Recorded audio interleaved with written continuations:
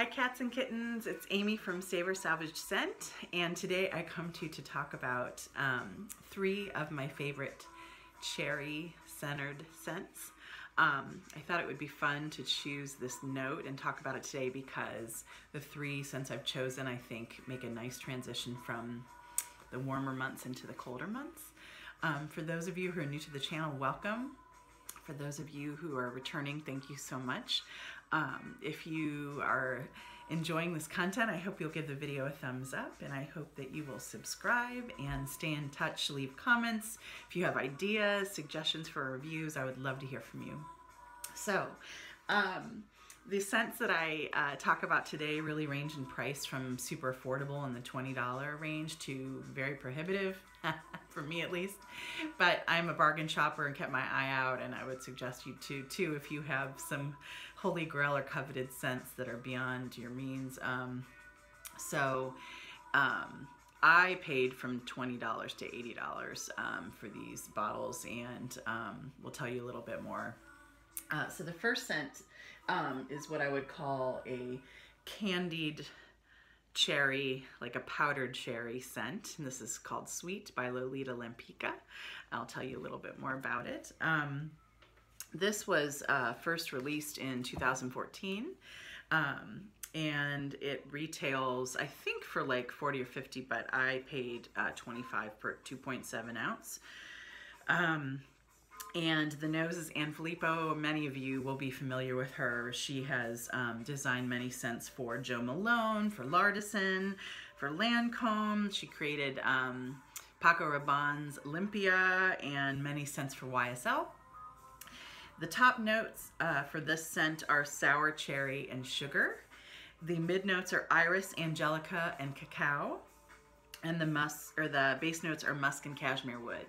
And this is one of those, I think many scents, while you can learn by reading the notes and you start to see trends and things, this doesn't smell exactly as it's described to me, but I love it.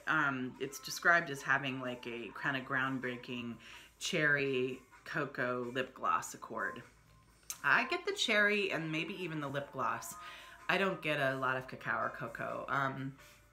Maybe the way it translates is when it dries down, it smells powdery or has a little bit of a warmth to it. I would say I get, powdered candy cherry kind of scent from this. When it dries down, at first I would say it's a little younger, more playful, smells a little more like lip gloss for sure when you first spray it. And then when it dries down, you get a little bit more of the violet, a little bit more of the musks. And it's just a fun, affordable, powdered cherry candy kind of scent for me. It's lovely. So Sweet by Lolita Lempica. And then next on my list is Tom Ford's Lost Cherry. Look at this gorgeous box. It's like lacquered red.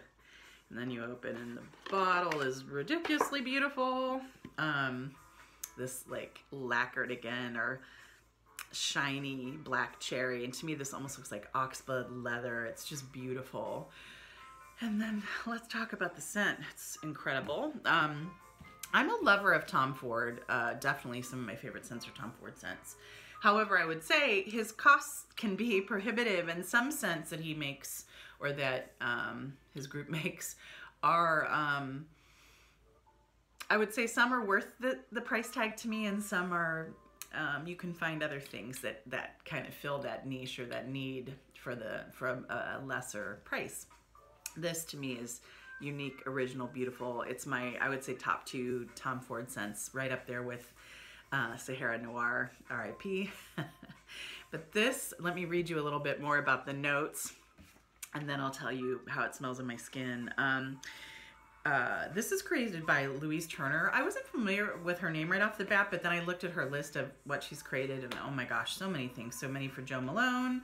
She did J.Lo's Glow. She did a few recent ones for Mugler. Carolina Herrera's Good Girl, which people love. I've still never smelled it. I need to get my nose on that. Chloe Love, Hugo Boss for her. So many, many that are really, I would say, popular and exciting. The top notes are black cherry, cherry liqueur, and bitter almonds. The mid notes are Gruyere syrup, which are like a French morello cherry syrup, Turkish rose, and jasmine, sandback jasmine. The base notes are Peru balm, roasted tonka, sandalwood, vetiver, and cedar. And this, to me, it's funny. I think part of the reason Tom Ford scents have done so well is they're great, sexy advertisers, man. And this name, some of the more sexual or suggestive names, I'm like, oh, you guys, come on. This actually deserves its name. It is a really sexy, sensual, seductive, boozy, lush cherry liqueur. It smells to me like, and the sandback jasmine, it even gives it like a heaviness or ripeness. It's sultry. It's like sex and cherries. It's crazy. It's beautiful. I would say sexy for a cherry scent. Again, boozy. I could see this being perfectly unisex though. I mean, again, I'm into like, you wear it, you love it. But for me, this could definitely fit everybody on the gender spectrum, and I think it could be worn all seasons because it's light enough with the cherry and playful enough that you could wear it in the hotter weather. But I think things like the roasted tonka and the booziness would lend really nice scents to fall or winter months too. I also have to be honest, I think part of the reason I love this so much is it pulls on my scent memory, because some of my uncles growing up used cherry tobacco, and I smell it in this, and I smell it in the next scent I'm going to talk about too. But this I think retails for like, God, between like $300 and $350. Youch. So would never be able to purchase it.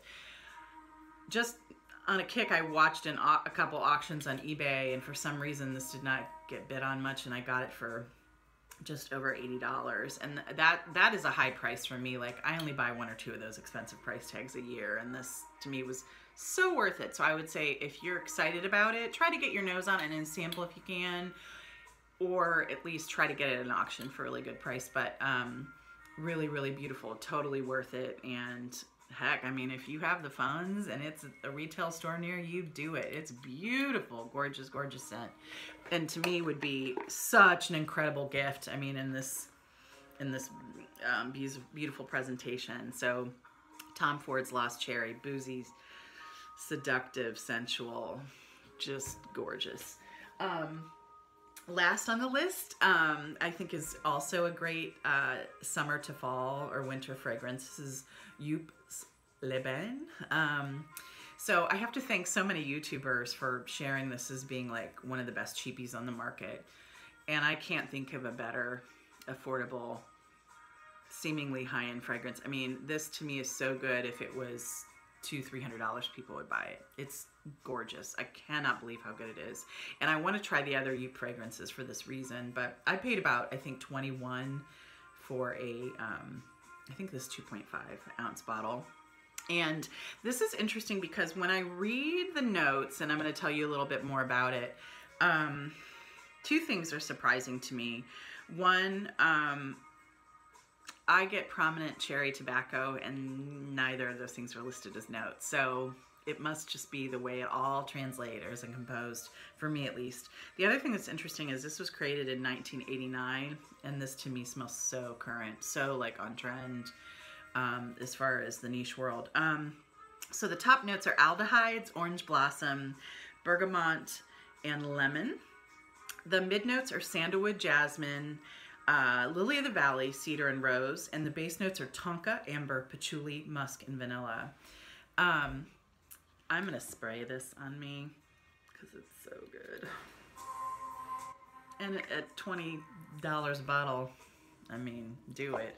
This is such a great scent. The minute I got it and smelled it, I was like, I can't even believe this. Like 2 days later, I bought another bottle because it's so good. What I get when I spray this is roasty cherry tobacco, but somehow I get this steaminess too. It's so weird. Like the name Liban totally, or the bath totally works for me because it is, it smells like, you know, when you've been in a steamy shower and you're wrapping yourself up with a towel, maybe you just use some nice products. It's what that air smells like to me. It's like steamy, but yet I also get this, don't ask me why, these things translate or to each other from the bath to cherry tobacco, but I also get this like cherry tobacco feel. My guess is it's the base notes giving this warmth or this tobacco nature, and then I get a bit of a cherry scent too. And so I was thinking when I was looking at the notes that this was going to have, oh shoot, what is the heliotrope? I thought I was going to have heliotrope, but they sometimes call cherry pie plant because it's got like a cherry, almondy, powdery, tobacco-y kind of vibe. But none of these things are in here. But I'm telling you, this is what I get, and when I've read about it, this is kind of what other people get too, is like bathy amberiness, but also a cherry tobacco kind of thing. It's wild because of the steamy bath kind of nature. You could definitely wear this in the warmer months, but I also think some of its notes will really lend itself beautifully to the fall too. So highly recommend, another really great bargain by Joop's Le Bon. So I would love to hear from you to know, do any of you have any favorite scents that are cherry prominent? What are cherry prominent scents that I have not explored that I need to look into? Please tell me. And last but not least, do you like cherry liqueur? After reviewing these, I need to go get a bottle. Cheers. Have a great day. Bye.